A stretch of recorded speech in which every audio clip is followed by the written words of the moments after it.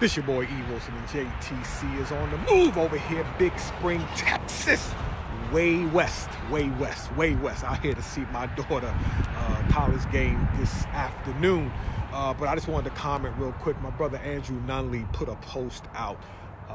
And the post was this guy had sent word out to his family. They didn't know it was from him, saying that he had died.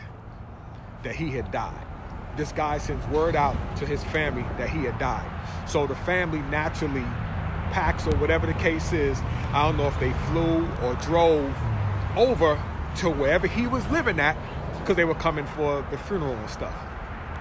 When they got to the house, I believe where this guy lived, the table was set for dinner.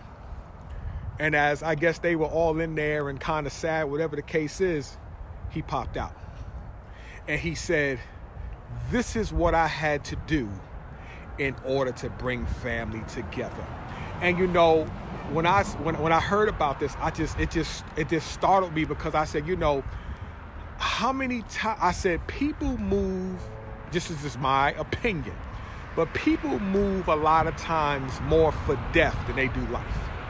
And my point is, you know, if you figure out right today, God forbid, somebody's family member dies, most times family will pack up, they will fly, they will take days off of work, sick days, bereavement days, whatever they can get an airplane ticket, a rent-a-car, hotel, and all of that to fly over to what we call pay respects.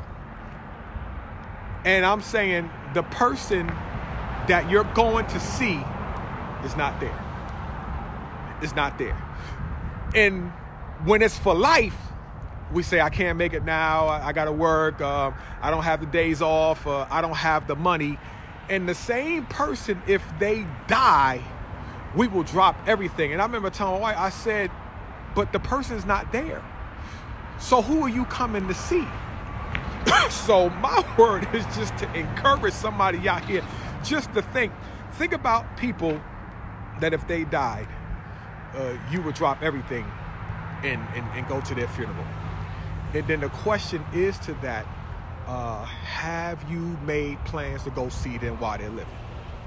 You know, does it take death or sickness for us to make plans to go see somebody? So that's my word for you today. Leave your comments on it. Maybe I'm the only one that's kind of confused on this.